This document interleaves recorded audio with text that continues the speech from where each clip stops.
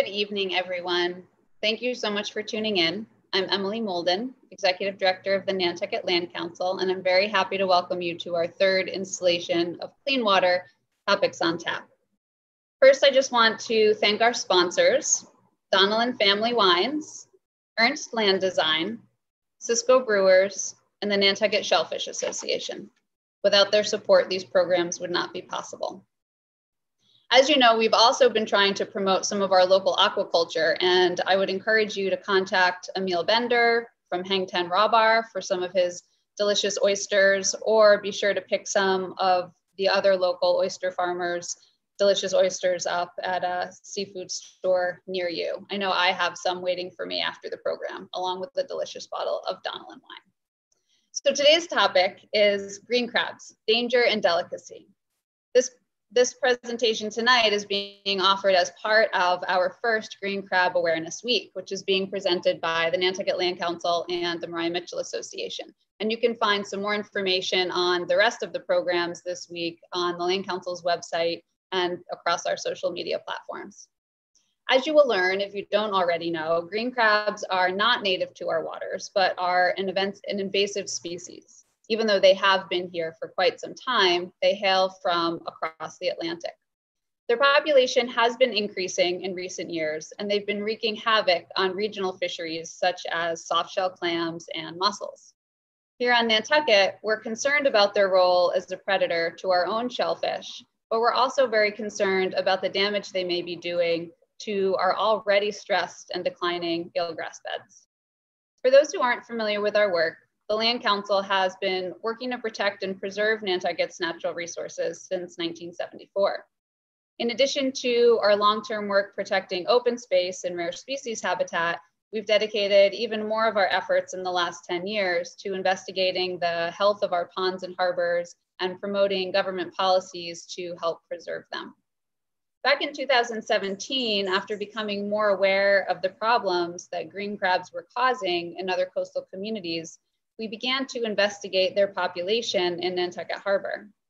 We spent 2 summers collecting data through a mark recapture study in cooperation with the Maria Mitchell Association to better characterize their population and demographics. Our efforts in 2018, however, resulted in very few captures, which didn't leave us with enough data to really draw any significant conclusions.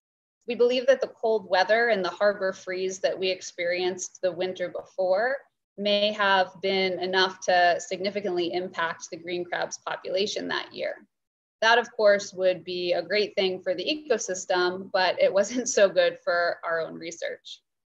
We have since changed our tactics somewhat, and we're working to better understand not only how many crabs there are in our harbors, but where they can be found throughout Nantucket and Nantucket harbors. This ultimately will help to inform a future fishery for green crabs if we are able to create a market for them. Following our main presentation this evening, RJ Turcott, the Land Council's resource ecologist, will be providing an update on an exciting new program we're launching this year to help inform and hopefully drive a softshell crab market using these pesky crabs right here on Nantucket. Before I introduce our speaker, just a couple of notes about our Zoom protocol. After the main presentation, there will be an opportunity for questions and answers, and I would just direct you to the Q&A button at the bottom of your Zoom screen. That's where you'll be able to enter in any questions that you have for us to answer at the end of the program. Also, we will be providing on our website and hopefully through the chat during the program a link to a flyer with some more information on green crabs, as well as a copy of tonight's recipe, so that all of you can either follow along or be sure to try it on your own later on. So our speaker tonight is Mary Parks. Mary Parks is currently the Executive Director of greencrab.org, an organization that's focused on developing a culinary market for green crabs throughout the Northeast. Their goal is not only to motivate the harvest and consumption of green crabs, which mitigates their invasive impact, but also to provide fishermen in vulnerable industries with an alternative source of income. Mary is originally from coastal Maine, and she has a background in sustainable fisheries science. She's also co-author of a recently published green crab cookbook. We do have these available for purchase, and we'll also be giving a couple of them away tonight at the end of the program. So be sure to stick around. And with that, I would love to turn it over to Mary.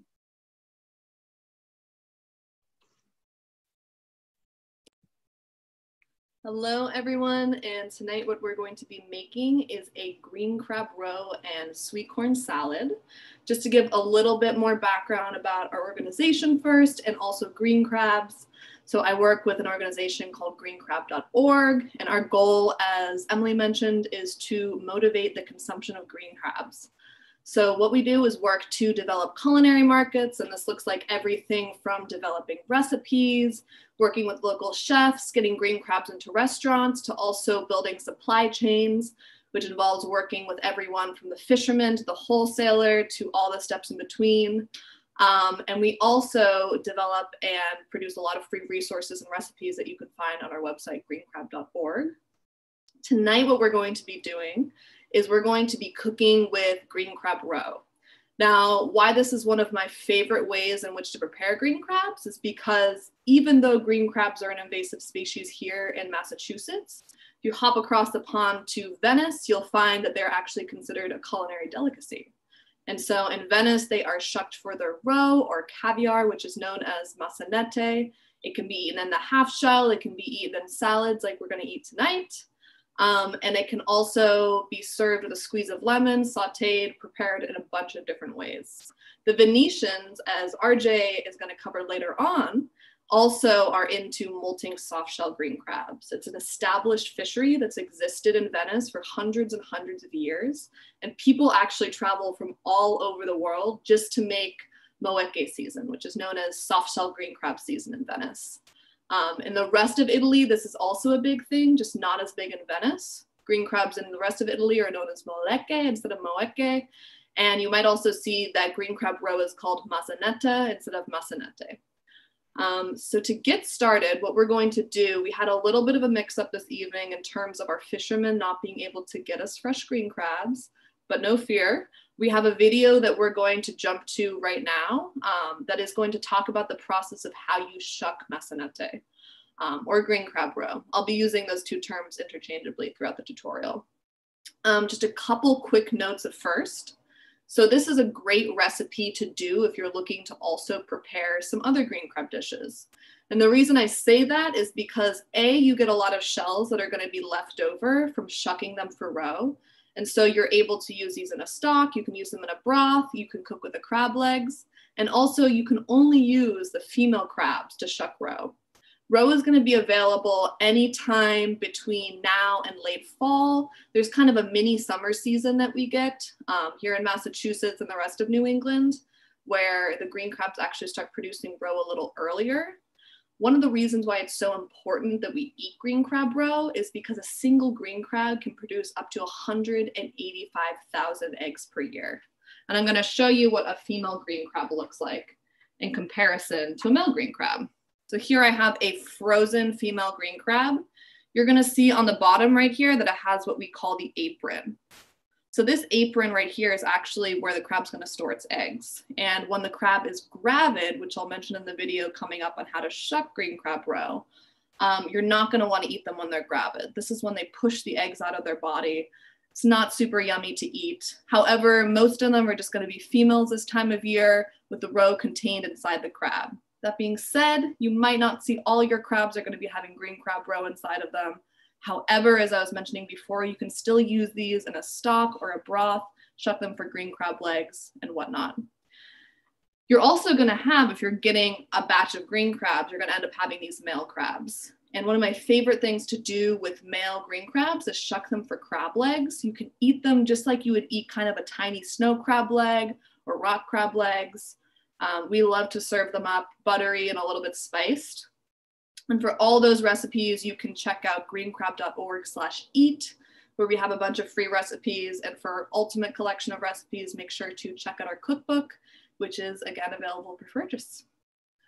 So with that little bit of background, just going to show you folks one more time, because this is so critical for being able to shuck roe, is looking at the bottom of these crabs. So again, we have a female right here, and right here we have a male.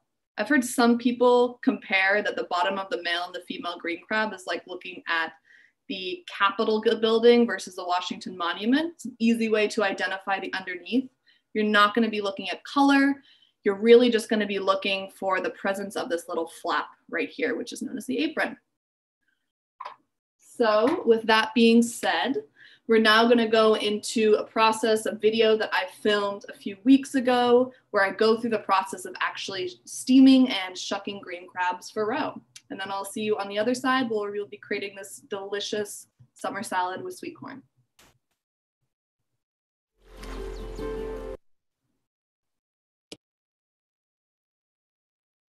Female crabs for roe.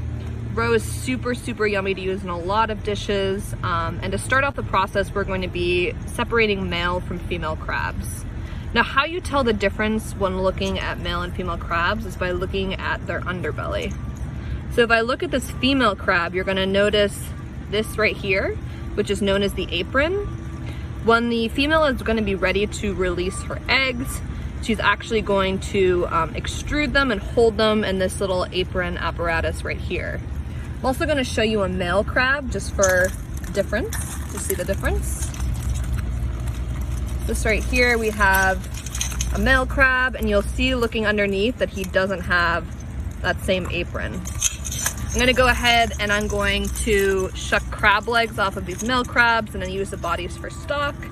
And if you want to get an idea of how to do this, you can head over to our first episode on our Instagram TV where we discuss shucking green crab legs. So here I've gone ahead and separated male from female crabs. Again, you can tell the difference because looking at females, they have this apron underneath.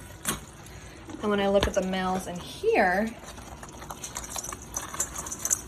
you'll notice they don't have that apron. It's a different shape on the underbelly. So quick note, if you see any females that have extruded the roe, and the roe is this orange mass right here, and this orange mass below this crab, you want to leave those out. Once the roes come outside of the body, it doesn't taste very good, and it tastes a little bit grainy. It doesn't have a lot of flavor, so we're going to leave these guys out of our stock, and we're not going to shuck them or harvest this roe. So now it's been about 8 minutes. As you can see, the crabs are pretty well steamed, bright red in color. The female crabs are now cooling off. I'm gonna give these about 20 minutes while I finish shucking the crab legs off of the male crabs. Make sure that you give the crabs a little bit of time to cool off first so you don't burn yourself, and second, because the roe needs some time to set after it's been cooked. So now that my female crabs have cooled off after steaming, I am going to go ahead and show you folks how to shuck the roe out of them. For this process, I'm going to need two things. The first is this little shucking tool that I have here. This is going to help me scoop the meat out of the green crab. I also have a metal chopstick right here, which is going to help me push the roe out of the undersection. If you're curious about where to get these, we do have some available for sale on our website. As part of our shucking set, and you can also find them on, a bunch of other places. You're going to find this labeled most often as a crab pick. So to start off, I'm going to take a female green crab. I'm going to put my thumb underneath this portion right here and gently push off the carapace. And I can see right here that this is a crab that has roe. So the green crab roe is going to be right here. It's bright orange. And we're also going to find some in the back of the crab. As you can see down here, I have a couple of crabs that were female crabs but didn't have roe right now. We are being in July and kind of like the second season of green crab roe. Most commonly, they're going to produce roe in the fall. However, there is kind of a second season of when they produce eggs. A great part about harvesting green crabs with their roe is you're removing them right before they release a ton of eggs into the environment. And as we know, green crabs are an incredibly destructive invasive species. So not only are you getting this delicious green crab roe, you're also helping prevent their spread. So now that I have the carapace off the top, I'm gonna go in and I'm going to take my shucking tool, this part, and scoop it in the back right here and jiggle it out partially. And then I'm gonna take on the other side and pop this out. And the result is this big chunk of green crab roe. And on the back right here, this is actually crab meat. I can rinse this off a little bit and take off some of these fatty bits to reveal the pure green crab roe. Super delicious. Now for the underside of the crab, what I'm gonna do is I'm gonna use a chopstick instead. So for this, I'm first gonna flip the crab over, take it by its apron, pop off this little apron, so it makes pushing this roe out easier.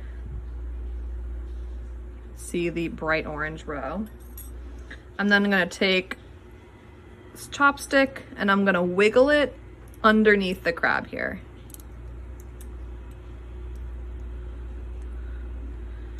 And I just kind of wiggled it out. I'm then gonna take my shucking tool again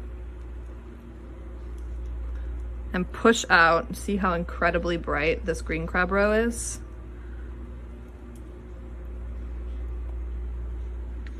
And there we go. That's just from one crab.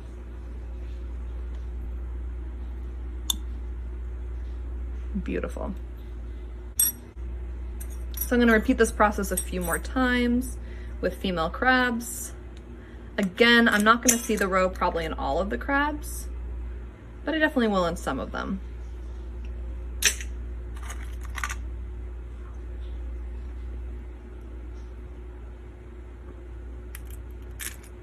Taking it by the hinges, popping this off the back. And I can see this one just on the sides right here is that super, super bright orange roe. I'm gonna take my scooping tool, go along the back side of each side of the carapace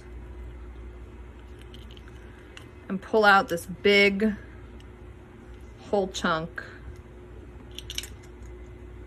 of roe. I'm gonna take off on this one, some of the shell was attached, so I'm just gonna take that off.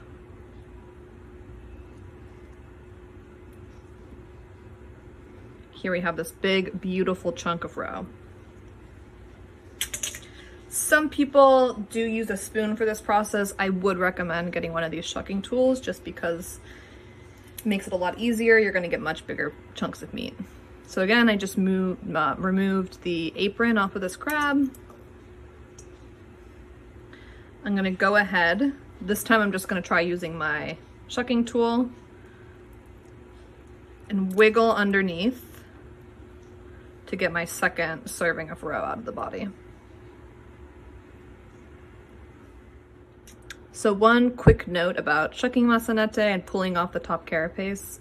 If you don't want to use your nails for this process and you want to use a tool instead to save your nails, I would recommend using this part of the shucking tool. It's going to be a little bit trickier, but you can essentially just wiggle it under and pop off this portion of the carapace.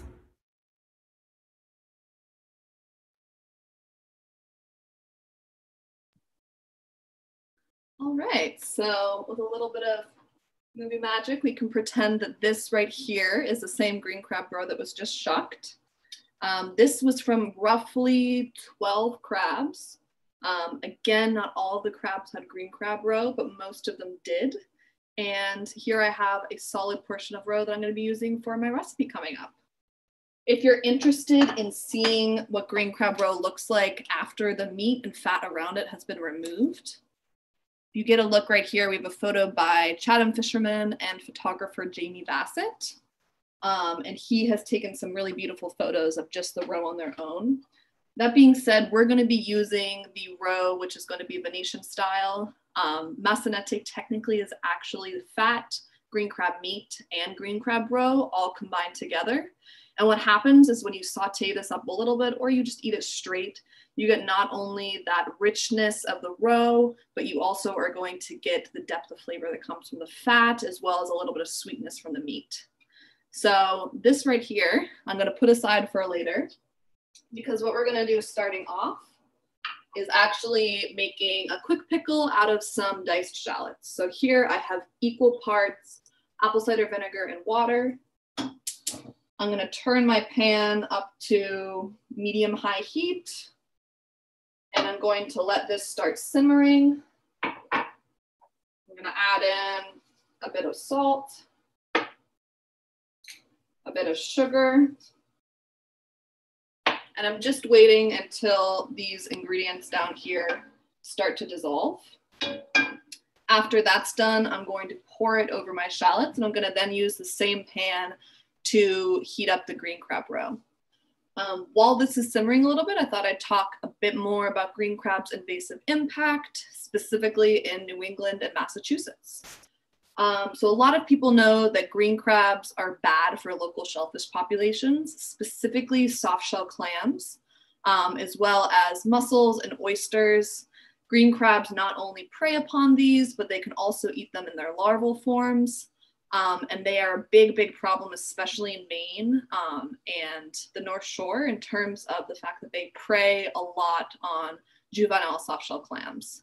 That being said, they also outcompete local shellfish, eating a lot of the same food and staying in the same habitat as a lot of local shellfish, outcompeting them. They'll also prey upon baby lobsters and other baby crabs, and they largely outcompete a lot of local crab species as well.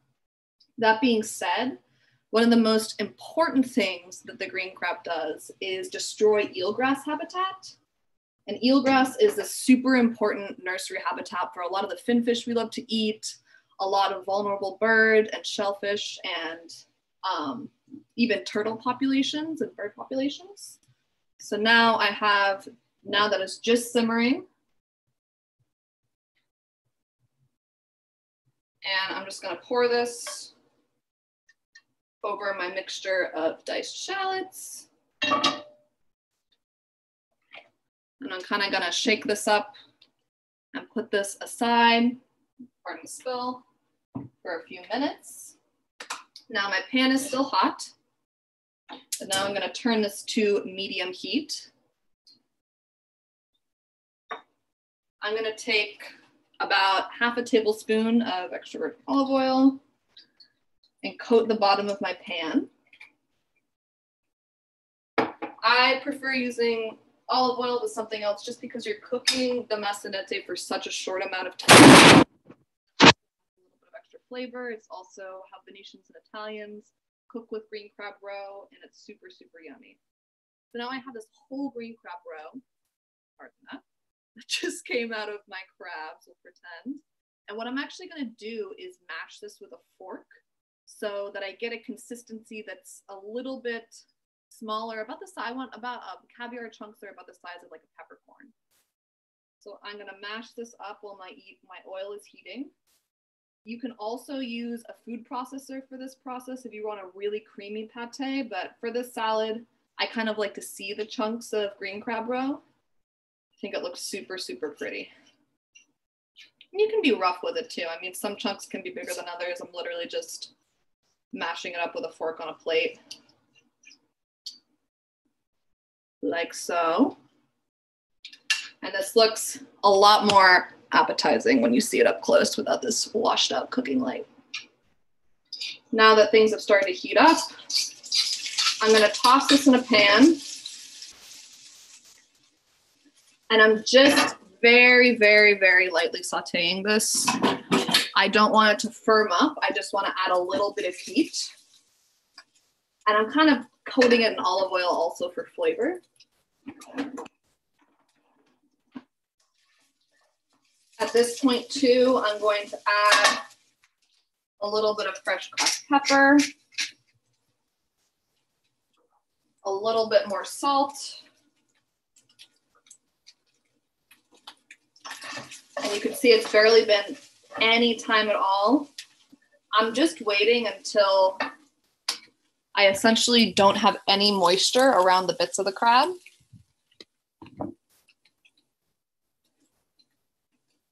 And then I'm going to take a dry sherry. You can add as much or as little as you like. I like to add about a tablespoon.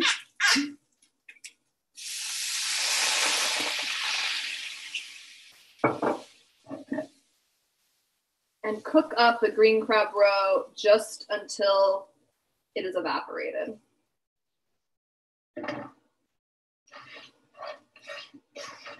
You'll notice that it changes from being a little bit grainy to being pretty creamy.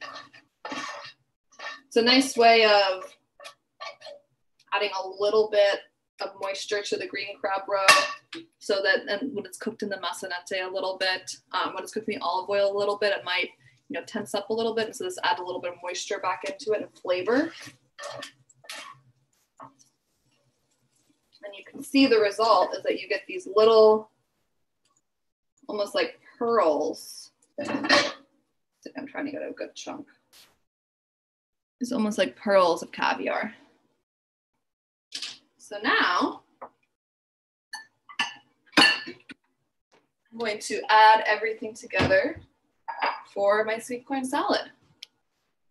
So to start off, I have 1.5 cups of sweet corn here. And I'm gonna add in as my base. And then using this bowl, I'm gonna add in the juice from a lemon, a little bit more sugar, a little bit more salt, a little bit more black pepper, some olive oil,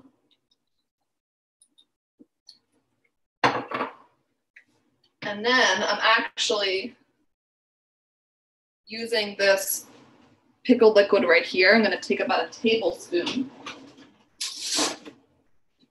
of this liquid and add it back in to this mixture. I like the combination of apple cider vinegar and lemon. It gives it a little bit of tartness, but not too much sourness and acidity.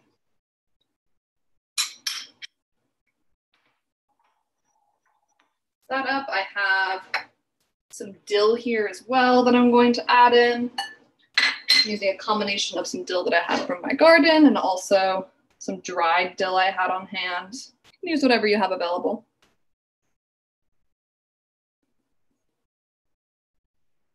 I'm gonna add in this beautiful green crab roe. And in an ideal world, I probably would have set this aside and let this cool for about 10 minutes. I prefer to have this salad a little bit cold. I love serving this, and as you might have seen in the promotion photos, we had a photo of the sweet corn salad, which was served in the upper half of a green crab shell over some ice. Super fun way of kind of framing this like you would, or plating this as you would like an oyster on the half shell, which is fun. It's a fun little appetizer.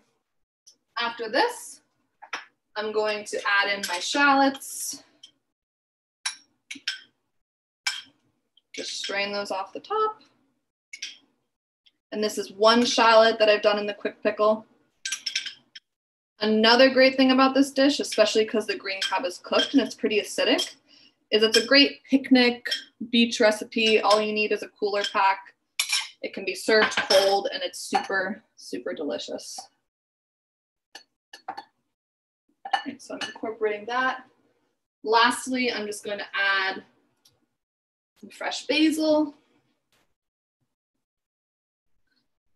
It's an Italian sweet corn salad, and they love to put basil in their sweet corn salad. And I have a little bit of spicy clove basil from our garden as well.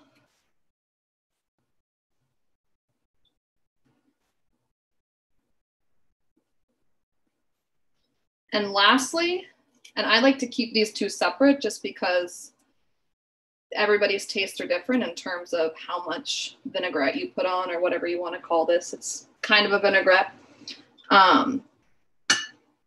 That I have here, which is a combination of the pickle juice, lemon, some olive oil, some salt and pepper. And I'm going to add that in slowly.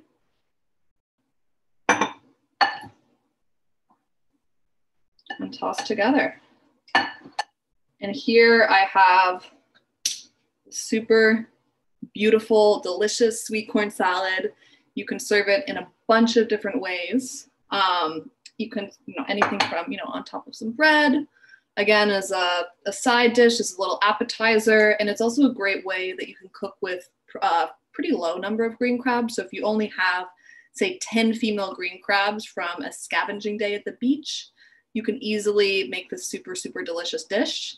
Again, as I mentioned in the beginning of the video, if you have both male and female green crabs to work with, definitely check out some other recipes for working with those male crabs. And we highly recommend that you use the leftover shells afterwards to create a stock. Green crabs make super delicious and flavorful stocks, which can be the base for anything from pastas to risottos and more. And I'm going to put this in a bowl for myself to try and show you guys one more time the final result. Again, I have this super pretty sweet corn salad.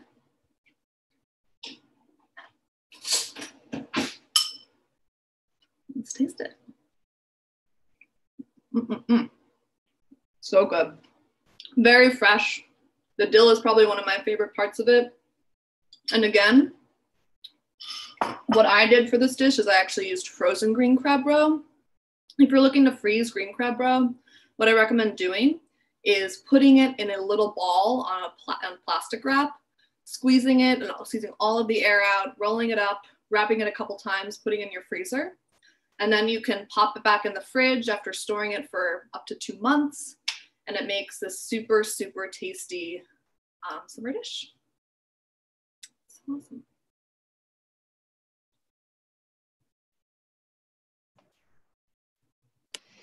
Great. Thank you so much, Mary. I have certainly multiple times been saddened that the pandemic has forced us into these virtual programs, but I don't know if I've been quite as sad about it as I am right now because that looks so good and I would really, really love to be able to try some in person. I definitely look forward to trying to cook some on my own.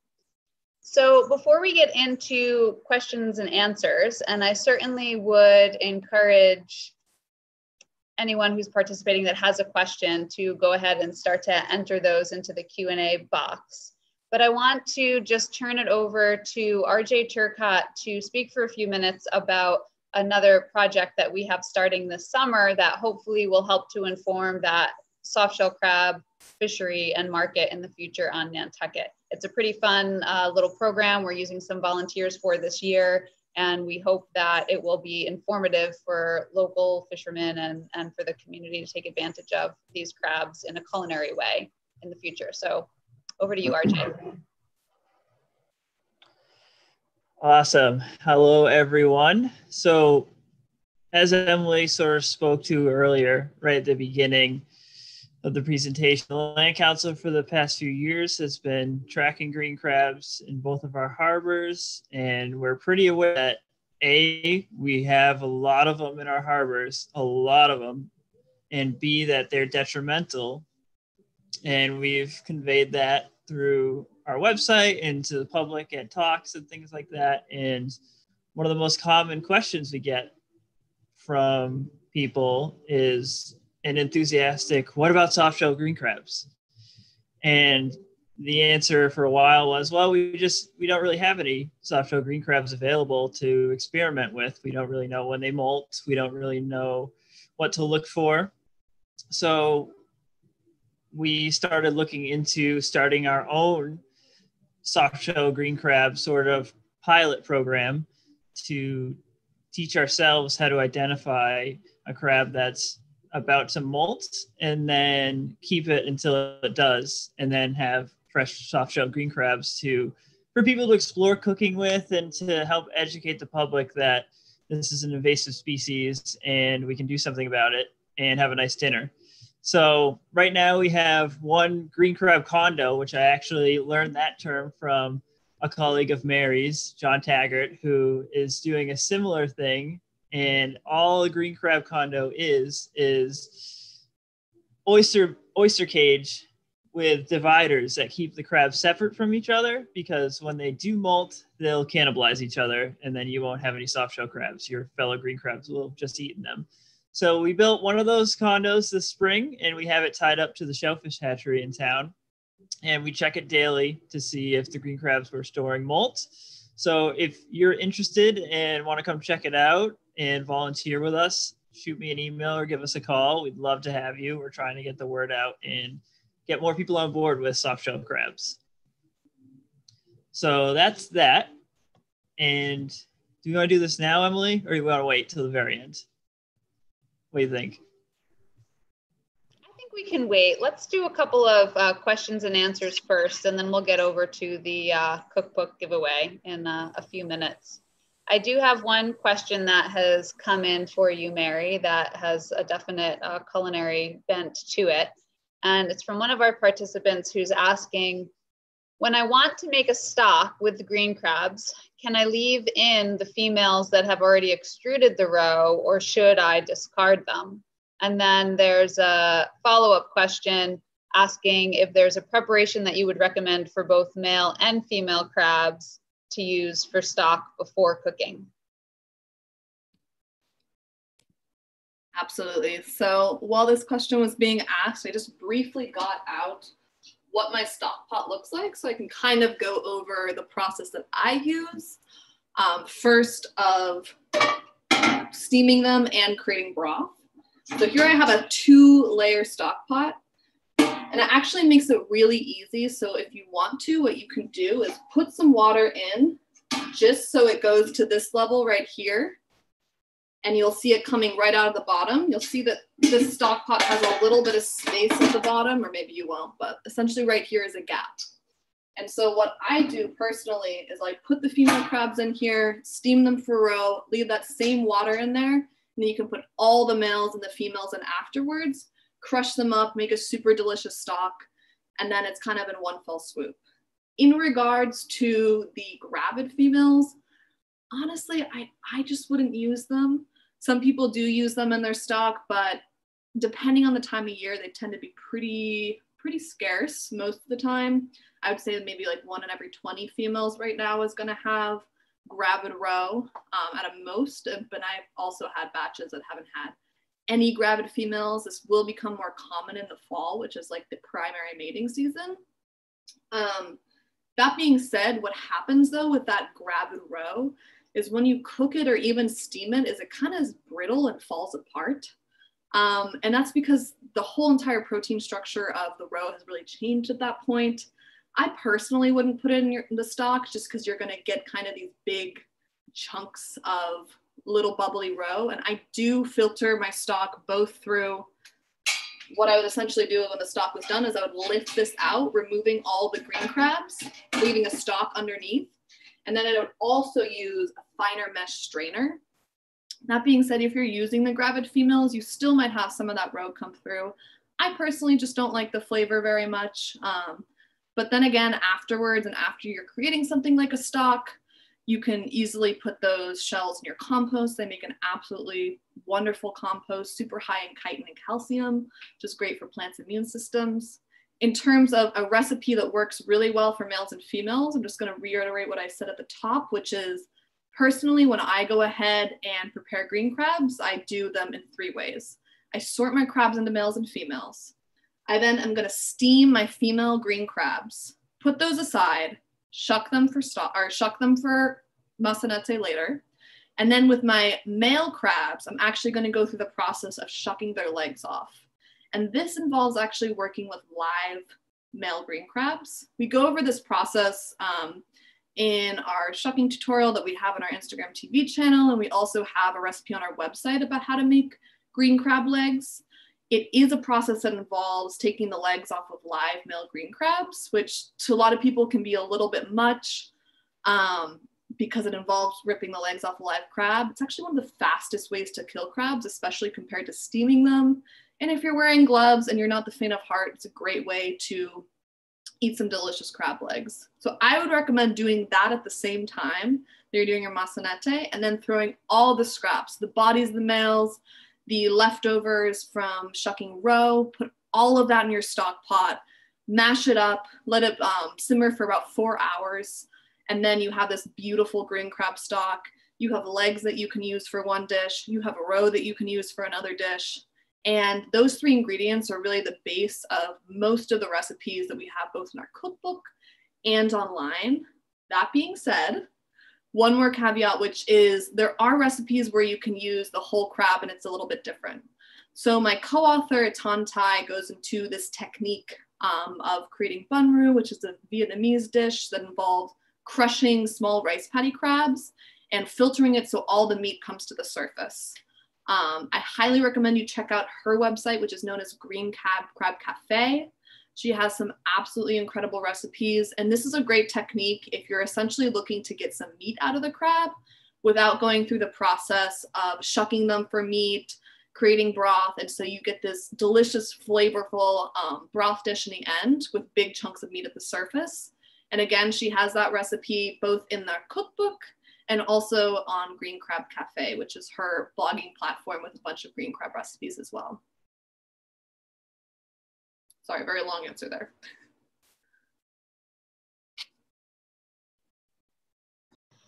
I also wanted to just let folks know a little bit more about how to get green crabs, how to have access to them, and how to trap them and get them so that we can actually try some of these recipes at home. So I was wondering if, Mary, maybe you could touch a little bit on what is required or necessary for people to actually go out and catch their own green crabs. And then I also would love if you could talk a little bit about the Shuck at Home program that greencrab.org is involved in, that I know we have discussed trying to team up with you on maybe next summer when we do our Green Crab Week again. Mm-hmm. So I believe after this video, there'll be a little bit of a link sent out from the Department of Marine Fisheries. Usually, in order to trap green crabs, it's a super, super simple process of either signing up for a quick permit, or you can actually just go out and fish them recreationally on your own. I would recommend checking both with the Department of Marine Resources as well as with your local shellfish constable, who's kind of essentially the liaison between the Department of Marine Resources and fishermen as well as recreational fishers. That being said, in most places in New England, you don't usually need a permit to go out and trap on your own in most places.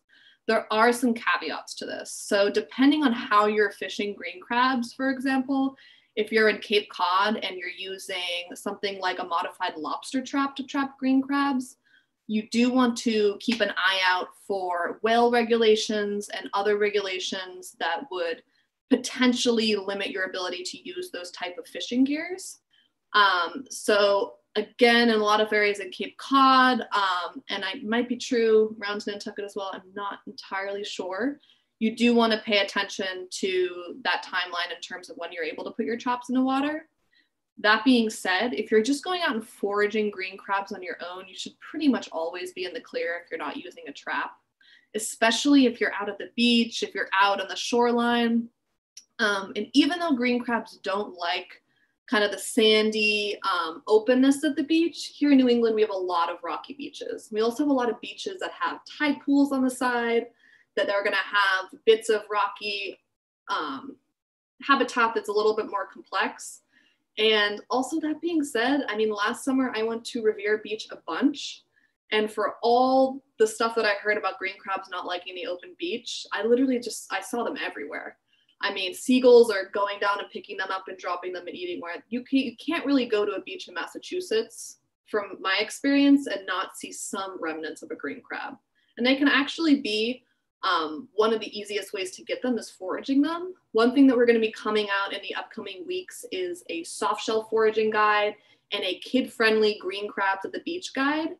There are a couple of things that you're going to want to keep in mind when you're foraging for green crabs. Definitely keep an eye out to make sure that you're not in a super polluted body of water. That being said, they're not filter feeders in the way that clams and a lot of the other shellfish we like to eat are. And so it's not really the same concerns in terms of harmful contaminants. On the other hand, how do you get green crabs every day? How do you get green crabs at the store or from your local seafood provider?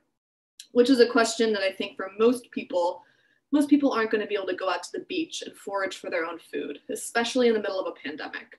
And so part of what we're doing at greencrab.org is working with more wholesalers to provide them with green crabs from local fishermen. And particularly, we've been working a lot with the Shellfish Broker, which is Jamie Bassett's company based in Chatham, and they are the premier retailer of culinary grade green crabs. And they put a lot of work into this, especially in getting smaller portions of green crabs available to wholesalers, because most of the time they're sold in the bait market in these big, big bags, kind of hard for most chefs to work with. And so part of our Shuck at Home effort has been, how do we get more green crabs into the hands of wholesalers that can distribute to restaurants? How do we give green crabs directly to restaurants to get more chefs cooking with them? And the third part of that has been direct deliveries to people. And so a few weeks back, we actually worked from early in the morning to about 11:30 p.m. at night, delivering green crabs directly to people's doors in the greater Boston area. We had a lot of people have super positive feedback and they'd be interested again. In fact, we had so much positive feedback that we're going to be implementing a free green crab pickup program at an affiliated retailer in the greater Boston area. If you're interested in that and also learning about more events in our Shuck at Home effort, you can go to greencrab.org/shuckathome. If you go to greencrab.org as well, it's going to be right at the top of the page.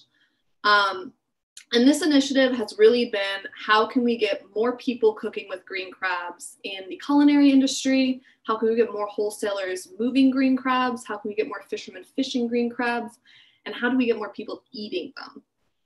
And even though with the pandemic, it's been super, super challenging to restaurants, we've seen a lot of them have started to pivot to these alternative business models, particularly takeout. And so we've actually seen, we did 1 or 2 test weeks with Wolf's Fish in Boston, and they were actually able to distribute green crabs to a bunch of restaurants in the greater Boston area. And it's been pretty exciting. And in fact, next week and this week on the menu at Nightshade Noodle Bar in Lynn, you'll be able to see them as a full-time menu item. And we're also gonna keep posting updates on where they're available and where you can find them. One more quick thing outside of our Shuck at Home effort that I always like to ask people about is if you're in a place like Nantucket or anywhere in New England where you're at a supermarket, you're at a fish market, a lot of the times it can be a good thing just to ask that fish market if they have access to green crabs. The answer will most likely be, no, we don't have green crabs available right now, or what is that? It's a great chance to not only initiate that conversation with your local fishmonger, but most of the time their wholesaler will have access to green crabs. And so if you're asking about it, if people have this demand, if you're able to place a special order, a lot of the times it can happen. And so I highly encourage people, no matter what fish market or supermarket they're at, if you have a fish counter, go up to your fishmonger and chat with them a little bit about green crabs. And you can also find a list of where to buy green crabs from wholesalers and fishermen on our website as well. Great, thanks for that, Mary. I think the Shuck at Home program is a great example of what we can start to try to do out here on Nantucket a little bit more. I love the idea of starting to ask for green crabs at our local fish markets. I know RJ and I are starting to talk with some of the distributors and wholesalers and fish markets about the soft shell crab program that we're doing and trying to stir up some interest in providing them to customers in the future. I want to just reiterate another question that came up while you were talking, that's just asking, when collecting green crabs, presumably foraging for them at the beach, do they have a defining feature which differentiates them from other crabs that we should not take?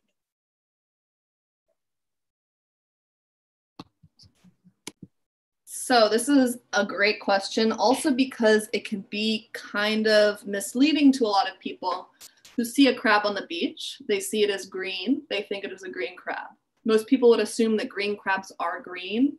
They're actually a bunch of different colors. And Jimmy Elliott talked about this, I know, a bit last night in his presentation with you folks. But green crabs, depending on where they are in their life cycle and reproductive cycle, can actually be a bunch of different colors, from light green to dark blue to dark brown to bright red to bright orange. But the defining for example, you can see right here, these crabs are a bunch of different colors. We have a female and a male. However, the most important characteristic when you're actually looking at green crabs is seeing if it has 5 points on each side of its eye. And so as you can see kind of in our cookbook cover right here, we have 1, 2, 3, 4, 5 points on either side of the crab. 1, 2, 3, 4, 5. And that is going to be your best indicator on whether or not you're looking for a green crab, especially here in the East Coast. When you see a crab on the beach, especially if you're in certain areas with high green crab populations, you are going to see them in all shapes and sizes, different parts of their life cycle. Again, always look at the 5 points on either side. Don't go by the color. And also keep an eye out too, because sand crabs can be a somewhat similar shape and confuse people. There are also some other crab species as well that look somewhat similar, but again, with the 5 points on either side of the eye, you should be pretty much all set for identifying them as a green crab.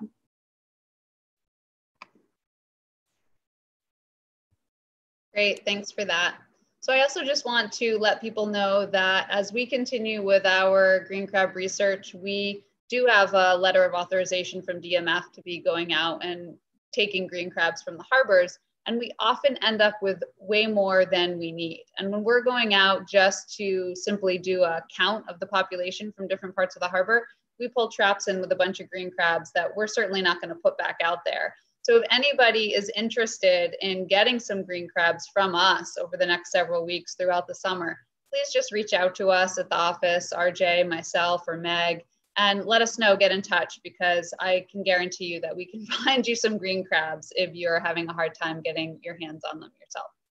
I just want to put another shout out to our Green Crab Week that we are presenting this week with the Mariah Mitchell Association. I believe that Meg put a link in the chat for you where you can find more information, and also a lot of the videos and tutorials that we have released this week and will continue to through the day tomorrow.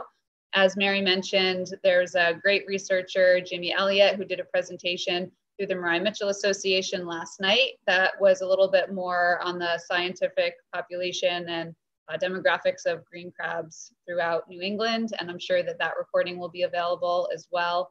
I am now going to turn it over to RJ to do a cookbook giveaway with a couple of Mary's great cookbooks.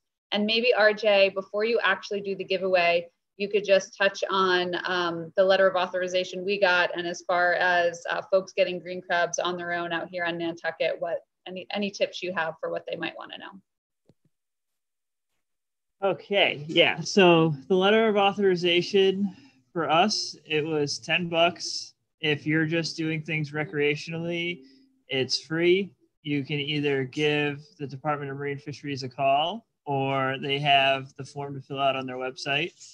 And they just want to keep track of who is catching green crabs and sort of look at it from a data standpoint. So they're not regulating how many you can keep or size or anything like that. They're just trying to keep track of this population as well. So it's a great way to help the state with their data work as well. So that's that on the letter of authorization.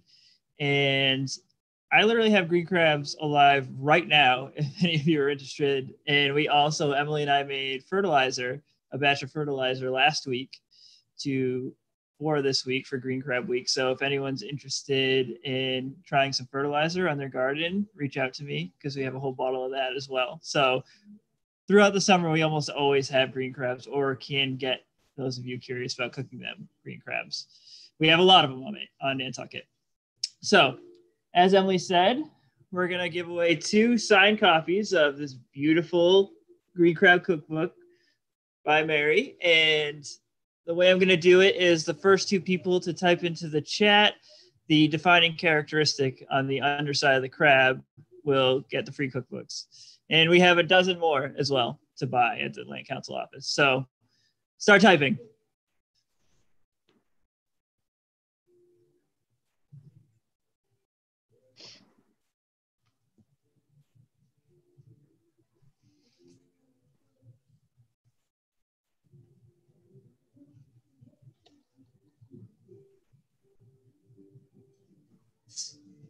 5 points on either side of the eye. That's the defining characteristic on top. I mean, I guess I should have specified how to tell if they're male or female.